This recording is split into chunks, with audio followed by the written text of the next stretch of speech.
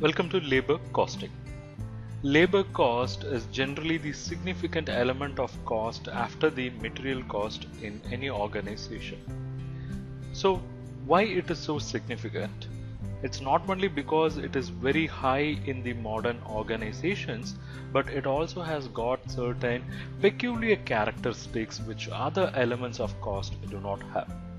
So if you want to be a good cost accountant, you must understand the special features of labor cost, because the most important of which is that there is almost no limit to increase or no limit to the increase of output of this most important and wonderful factor of production, that is labor.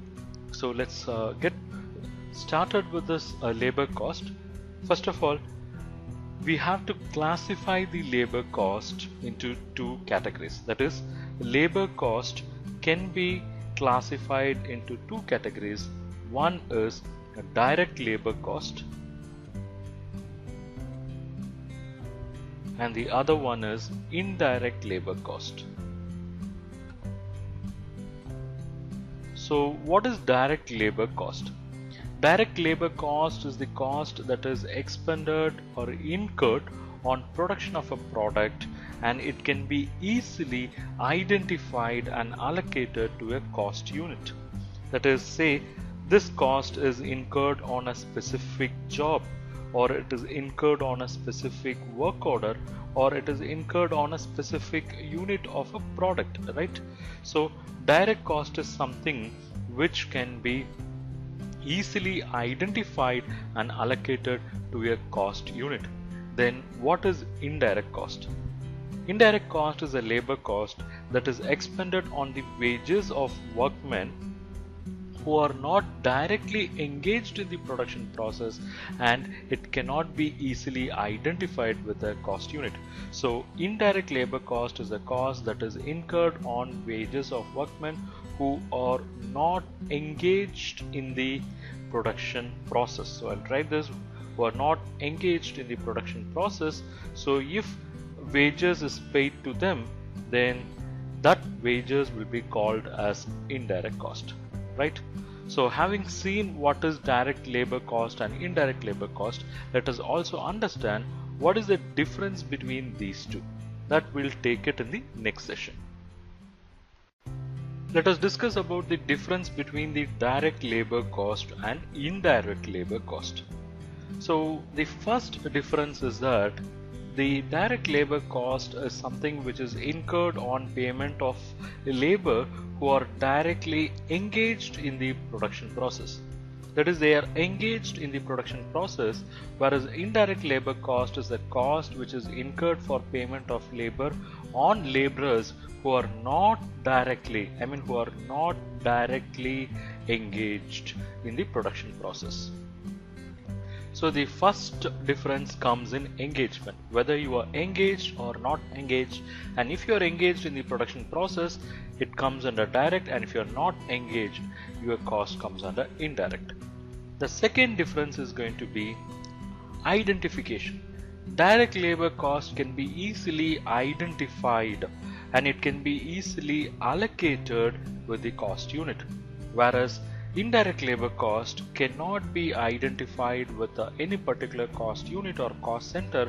What we have to do is we have to only apportion this indirect labor cost. Okay, the third difference comes with the changes. See, the direct labor cost will vary with volume of production, and it will have positive relationship with volume. So if volume increases, this cost can go up, and if volume comes down, and if the company believes that they should reduce the laborers, then this cost can also come down. So the direct labor cost will vary according to the change in the volume of production, whereas this indirect labor cost will not vary with change in the volume of production. So these three are the differences between the direct and indirect labor cost. Number one is engagement.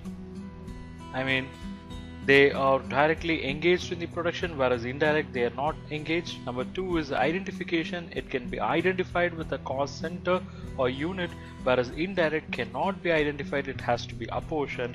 And the third is direct labor cost will vary with the volume of production, whereas indirect labor cost will not vary. In this session, let us discuss about labor cost control. See, what we have to understand is labor costs are associated with human beings. So if you want to control the labor cost, then you should understand the human behavior. Labor cost control means controlling the cost incurred on labor, that is exercising the control over the cost incurred on labor.